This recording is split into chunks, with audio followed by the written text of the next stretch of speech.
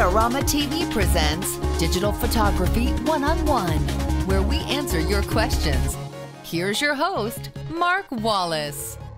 Hey everybody, welcome to this week's episode of Digital Photography One-on-One. My name is Mark Wallace. Well, this week we have a question from Jose Trujillo. Jose asks, can you make a video on metering modes?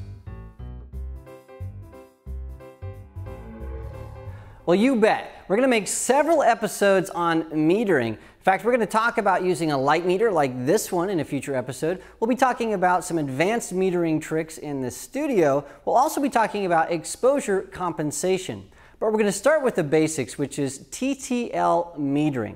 Now, TTL means through the lens. Now, we all know that our cameras have a built-in light meter, and this light meter tells our camera how to set the aperture and shutter speed.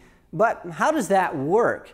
Well, TTL metering is reflective light metering. So what's happening is light comes from a source, the sun or a light inside your house or something, and it reflects off of your subject, and then that comes through the lens and into our camera where there's a little light meter in there that measures all of this. Now what's happening is that little light meter inside is looking for 18% gray, which is sort of like this gray card. It's looking for a middle gray actually. So it takes all of those luminance values, all the brights and darks, and it puts them into a blender to get this middle gray.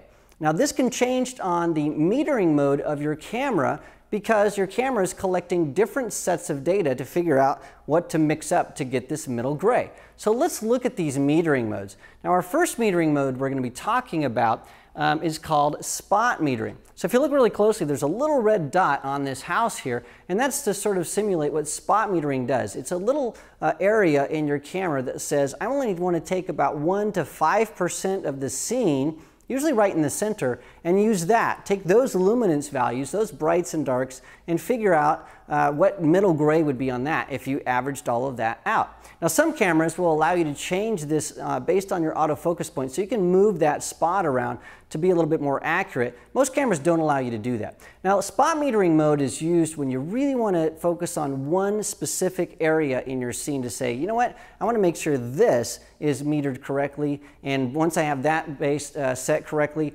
I'll figure out everything else on my own. So spot metering is more of an advanced metering mode. A lot of people use it for the zone system, and we'll be talking about that when we're talking about advanced metering in a few episodes from now. Well, partial metering is similar to that. Partial metering takes a much larger area of the scene, usually about 10 to 15% of the scene. So it's like spot metering, but it takes a little bit more into account, so it's a little bit more forgiving. Again, this is used if you really want to say, you know what, I just want to make sure that maybe a person's face is metered correctly, or maybe this waterfall or something that in my scene is metered exactly right, and who cares about the rest? This is really good if you have something that's really bright in maybe a part of the scene that you want to ignore when you're metering, like maybe a bright sun.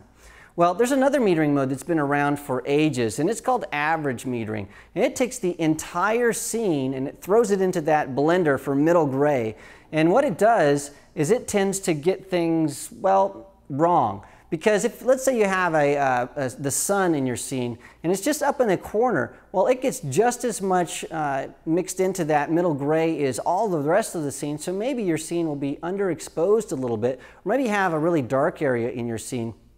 Well, that will throw everything off as well. So what happened is camera manufacturers knew that this average metering wasn't great for everybody because a lot of people didn't understand how it was working. So they created something that was a little bit better, and it's called center-weighted average metering.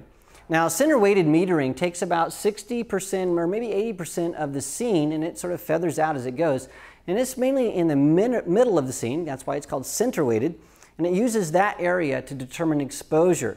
Now, this worked a lot better than the average metering because what's happening is a lot of people would point their cameras at their friends and family, and they would put them right in the middle of the scene, and so this assumed that that's what most people were going to be doing. Now, advanced photographers knew this was happening, so they devised a lot of ways to use this, sort of like partial metering or spot metering, to figure out which parts of the scenes they wanted to measure. And they got really, really good at this. And so this is still on a lot of cameras because people that knew how to do this want to go back to this and use it a lot. Well, there's a newer way to meter light, and this has been around for a few years, and it uses all of the processing power of newer digital cameras and cameras that have some computing power. And this is called matrix or evaluative metering. Sometimes it's called pattern metering. What it does is it breaks your scene up into different zones or smaller sections. And then your camera uses these zones to evaluate your scene. It throws it into this really secret algorithm that different camera manufacturers have created. And those create a much more intelligent exposures, because maybe one of the zones has the sun in it and the rest of the zone has maybe a beach scene or something, and it can go, aha, we know what this is. Let's ignore this really bright area and use these other areas to make sure that we meter correctly. So I highly recommend, if you're just starting out and understanding how to meter things, use matrix or evaluative metering, because it's the best mode to use, because it's the most advanced and the latest. It's really what I recommend. Well, to demonstrate all of these different modes, what I've done is I've taken a bunch of shots of my Mets hat with several different cameras using several different metering modes. And I've posted these to the Adorama Flickr page as well as the Adorama Learning Center, so you can look at these to see how different metering affects the exact same scene, as well as how different camera manufacturers look at the scene and expose just a little bit differently. Now, because your camera is trying to average everything to middle gray, it can make some mistakes. In fact, very dark scenes, like let's say a bunch of guys in black tuxedos at a wedding, well, that can be overexposed. The reason for that is your camera is looking at all that black, and it doesn't expect it to be black, it expects it to be gray. So it goes from black and it takes it up to middle gray, which means that it is overexposed. And very light scenes, so scenes like maybe snow-covered fields or a wedding dress that's very predominant in your scene, well, it can be underexposed because, again, your camera is looking at all that white and it doesn't expect it to be white, it expects it to average out to middle gray. So it's taking it down to middle gray or underexposing that. Well, you can fix this by using an incident light meter like this one, or you can use exposure compensation on your camera.